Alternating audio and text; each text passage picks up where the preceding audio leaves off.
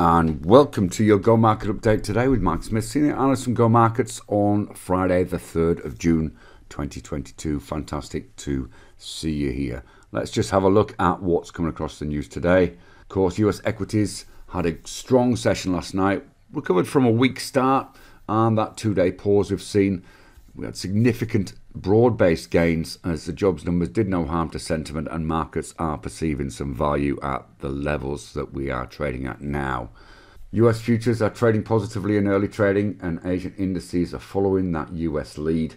ASX is up around 1%, and European futures are also pointing to a higher open. With that equity strength, we saw a weak session for the USD. Index overnights moved back to support levels, and consequently, of course, gold was strong, moved back up to 1875, back over that 1850 level. So a nice pop in gold. We also saw the same in copper, with copper popping 5% to obliterate resistance at 435 and is now back over that critical 450 level. Oil is hovering below that 120 at this stage, and the VIX is testing that 25 support level, which is pretty important in terms of sentiment. But of course, don't forget that we do have some significant data out later which may impact on this, of course. Bitcoin is just trading above that key 30,000 level, which it pulled back to yesterday. And of course, the non-farm payrolls are the major data point out today.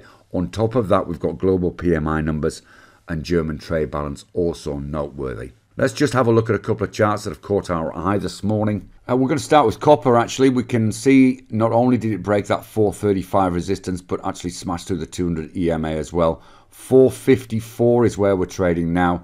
This is a really key level and could see us up as high as another 10 cents on this to take us up to 465. And then we have those highs of $5, those record highs that we hit in February in our sights.